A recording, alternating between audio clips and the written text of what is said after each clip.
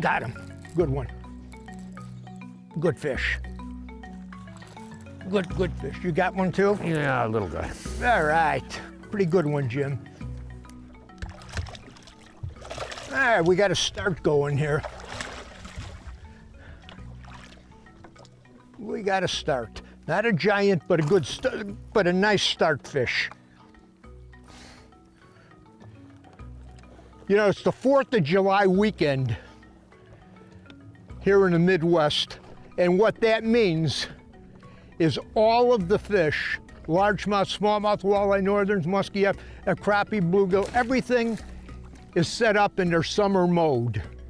Yeah, you know, all of the post-spawn, the staggering fish that were spread out for a while, they're starting to bunch up, and the weed line in most of our lakes is one of the key pivot points. The weed line always has fish on it. The lake we're on's got some shallow water bass, lots of bulrushes, lots of boat docks, lots of shallow water slop fish, and then you got massive flats with some weeds on it, and then you got the weed line. The whole thing when you go out on water, what is the movement of the fish that day? Do they want a horizontal bait or a vertical bait? And then that starts to pattern the bite for you. But the weed line is always got them, and you know what? There's gonna be fish on the weed line for the next 3 months in the lakes that we fish. Closed captioning is provided by Smooth Moves, adjustable boat seat suspensions for a smoother ride.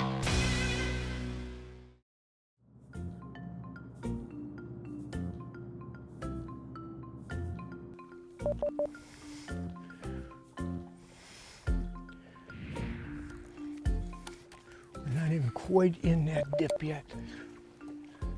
You know, you're throwing right into the corner, it then goes in and out. Got him. Oh, another good one, Jim.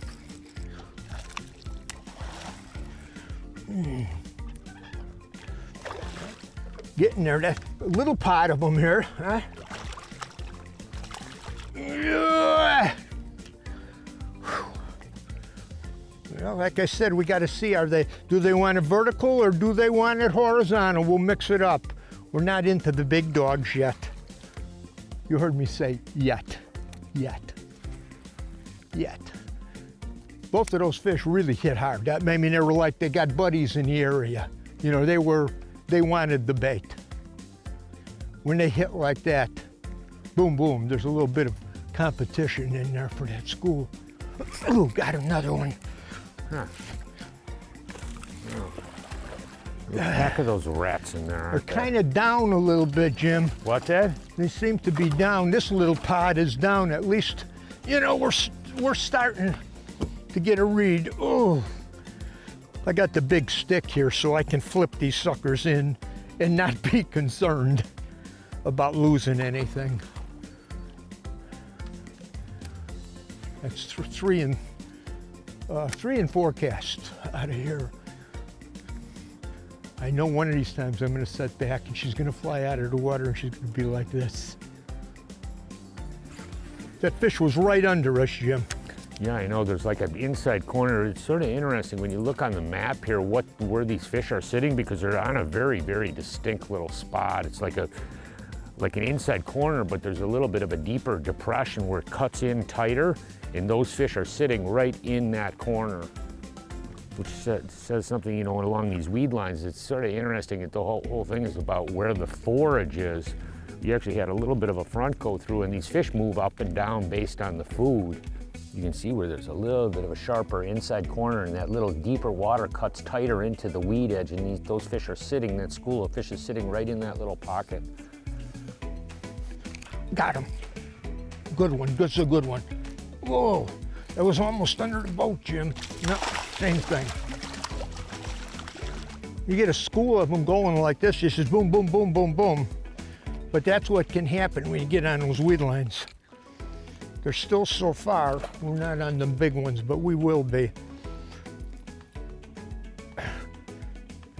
First time I've been on a lake this year. I did one little trip here a while ago, but This is the time, like I said, 4th of July weekend where we fish.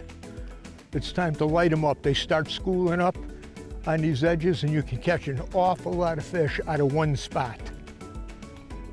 I can fish down like that.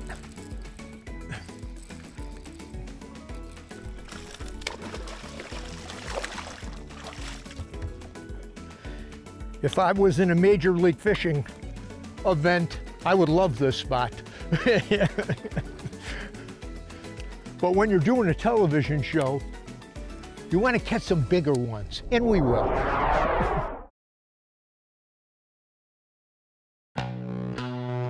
This segment is brought to you by Big Bite Baits, designed to bring the big bite to your line.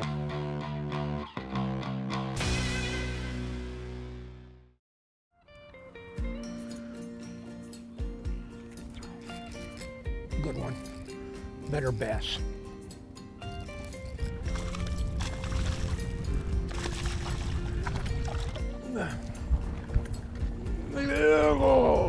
Oh, a little better fish. You got one too? Yep. Sitting in back of him swimming a jig. Yeah, you know, and he's cranking the outer edge and I'm throwing up on top. A little bit better. Getting there. Yeah, we're kind of getting on a roll now. When you get these fish going this time of the year on these edges, it can be phenomenal, absolutely phenomenal fishing. Some of the best of the year.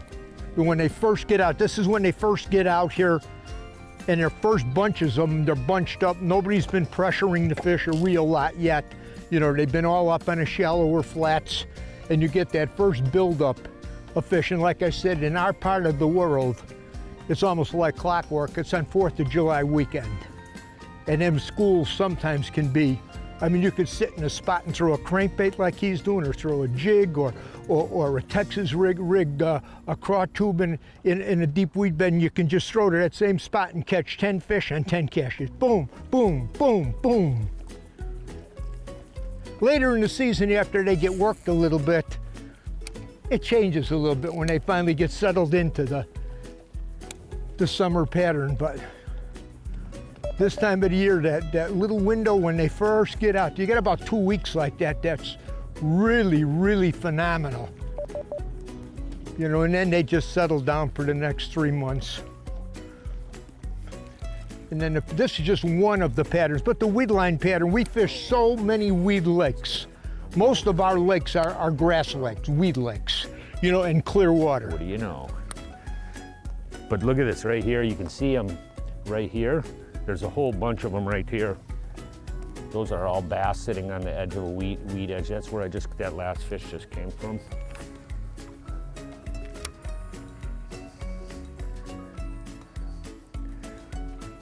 See, the weeds come up to within about 12 feet of the surface.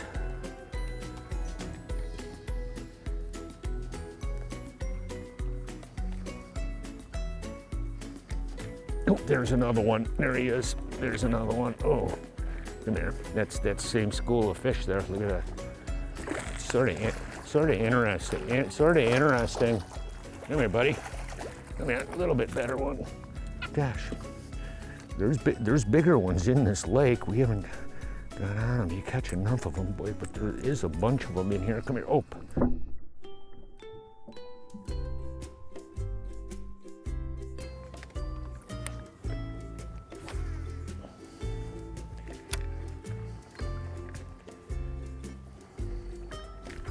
Got him that time. Ooh, that's a better one there. Oh, come on, buddy.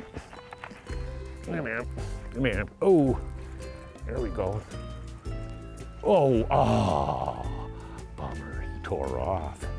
I would have liked to saw that one. That felt like a better one there. Bummer.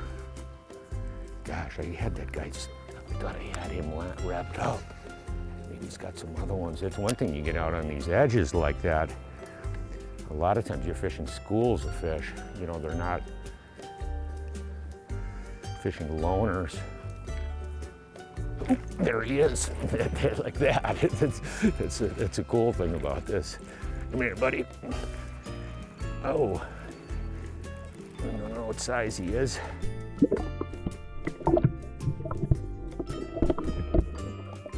Spot lock here. Come here. Oh, come here, buddy. You know, a lot of these oh, come here, buddy. There you go. Boy, there are lots of them little runts in there. We'll see if we can get some bigger ones. That's one thing about the efficiency of crankbaits. You know, when you get on these weed edges, you know, we're blessed to live in the North Country where you have gigantic, you know, you get in these lakes throughout the summer months and the weed beds are so massive, you need something to cover a lot of water. What Al was saying as far as vertical and horizontal baits, crankbaits are fabulous tools for covering weeds, covering ground pretty quickly. You just got to select the right bait for the depth of the weeds you're running. You know, today's rod and reels are really presentation specific. When you look on the deck of the boat here, what I actually have is 3 different crankbait rods.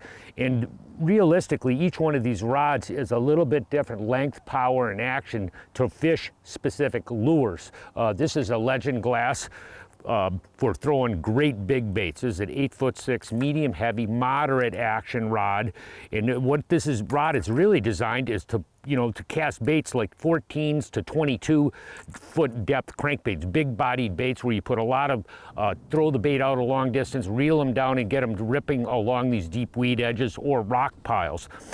Going up from there, I have another rod, and this is more or less, this is called a mid-cranker rod. And you'll notice what this has on it. It has a 7-foot OG Slim on it, and this is for fishing anywhere around 6 to 7, 8 foot of water. Realistically, when you choose a crankbait, one of the things that what I normally do is to pick the bait that runs like, you know, we're on 6-foot flats. I'd want a bait that runs about 8 foot down. So what I can do is reel the bait down, get it down there and track and sort of work the bait over and through the weeds. That's one thing that's really key.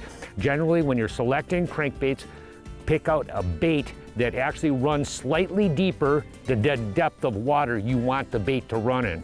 And last but not least, this is a Power glass cranker. It's a little bit shorter, but again, it's a medium heavy, moderate action, Legend Tournament St. Croix rod. Almost all these reels are more or less the same with as far as line goes. I have Suffolk's fluorocarbon. This happens to be 12 to 14 pound test line. I'm fishing with a Daiwa Elite reel, 6.3 to 1. I don't, you know, a lot of crankbait guys like those slow action reels. Personally, I like about a 6.3. That's what I normally fish.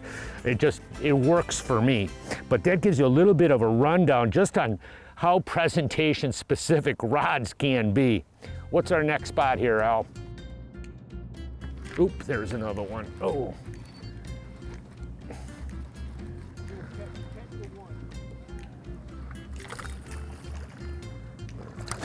Every once in a while you get one of these.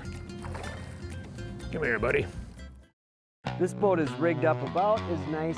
Easy to use, and it flat out works. It's a must-have when you're talking about big waves. Well, these trout are so darn tough. Incredible 11-year warranty. So that was on a number 8 Shad Rap. Your style of boat control is really key. One that was there from the very beginning. You want to be able to see in the water. The adventure begins. And it's starting to get up a little bit better. You know, I got a variety of different crankbaits on the deck. That's one thing nice, sort of interesting. You know, a lot of people talk about forward-facing sonar as being, you know, and they're sight fishing for the fish.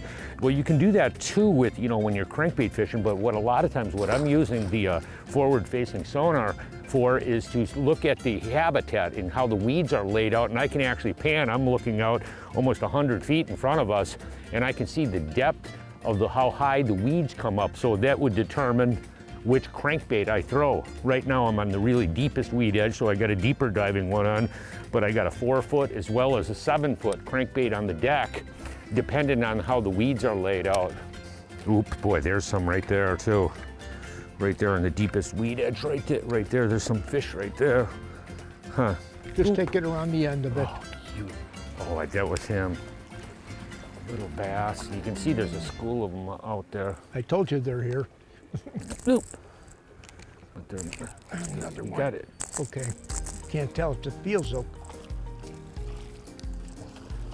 Spot a lock a second, Jim. Whacking and stacking them. Whacking and stacking. Nice chunky fish. Oops, I gotta get another craw. Wow, look at that. Look at that right there, Al. Look at that right there. You know what was following me in? Bass. About a 4.5 pound bass. Came up and tried to bite that thing. I'm serious.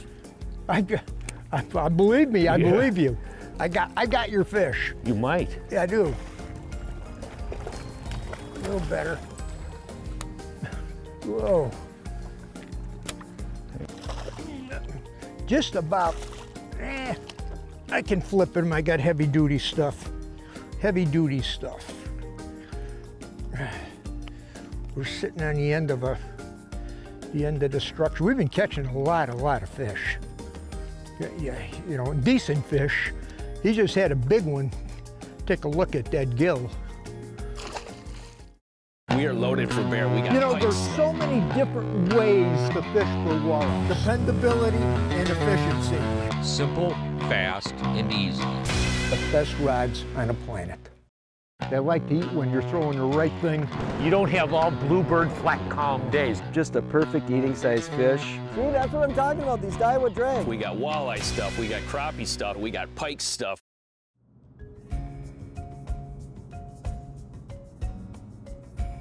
You know, we ain't seeing no 4-plussers today, but boy, we sure caught a lot of fish.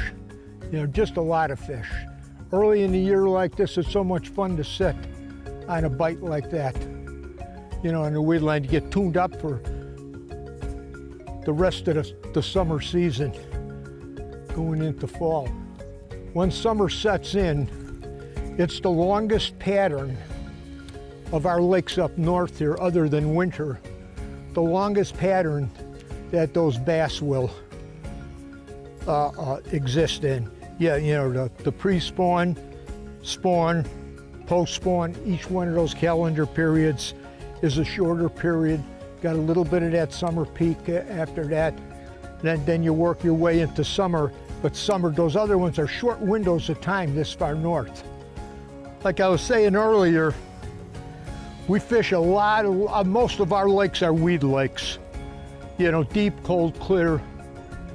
Weed lines in some of them are down to 20 feet or better. Yeah, you know, so we spend a lot of time fishing weeds like this. Inside edges, over, down on the edges. You know, because that's where so many of the fish in our lakes, especially the better fish that we get, are at in the summer months. You know, July, August, September, after they settle down, then things change in fall. The bite changes a little bit. But if you ever come up in this part of the world, you know, you need to have the baits that we were talking about. You know, first of all, you're looking, is it a vertical or horizontal bite? Playing with different presentations, and sometimes, like you're seeing today, both are working. You know, we're cranking, we're getting some fish cranking, we're jigging, Jimmy is swim jigging. You know, just covering water. The fish are a little bit skinny, you know, after the spawn, but it's still fun to come out on these deep edges and fish like this. I absolutely love this. I look forward to it every year.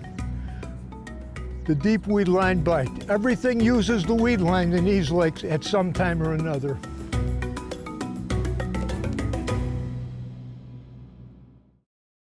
You never know what you say or what you do or how you act and the impact it might have on somebody else's lives. And this past December, middle of December, I was asked to speak at a Fellowship of Christian Anglers Society meeting in my hometown here in Brainerd. And naturally I accepted it. And like I said, it was middle of December, pretty cool evening. And when I went in, it was at a local restaurant and they had a room off to the side. And there was a number of people. There was a pastor there in the back, and there was different people that I had known. I came there with a friend, and there was 2 young men there. Looked to me to be 15, 16 years old, something like that. And they were with what I believe was their grandfather. Yeah, I think he was a little older than the father, so I'm pretty sure it was the grandfather that had him there. And when any time I go to a speaking engagement like this, yeah, you know, I know what I'm kind of talk about. They ask me to come talk a little bit about fishing and my faith. That's pretty regular. And at the end of the evening, when I'm talking about my faith, I pretty much will close with what is called a sinner's prayer, or ask somebody to turn your life over to the Lord if you have never done it before. And it's a simplicity of what the salvation message is all about. Sorry for my sins, Lord. I'm coming, forgive me for them. I believe you died for my sins, rose again, sitting at the right hand of the Father. A confession of faith in you as Lord and Savior opens up the gates of heaven. That's the gospel in a nutshell. That's what it's all about. And I usually close with something like that. And then one of these young men had acknowledged that this was the first time he ever said a prayer like that. And you know, the evening went on. We talked a little bit, congratulated, you know, just a real casual evening. Well, 2 months later, I get an email. And this young man got killed in a car accident. You never know what you say, when you say it, what the Lord tugs at your heart to say. I'll never forget that. Anytime I question, should I close with something like this or not, where I feel it's odd, I don't have to do it to a small group like this. You never, ever know how God is putting you in the right place at the right time with the right people and touches your heart. When you get that tugging in your heart, don't blow it off. It's Him tugging at your heart. Hey, from all of us here at The Edge, you have a great fishing season. We'll see you on the water.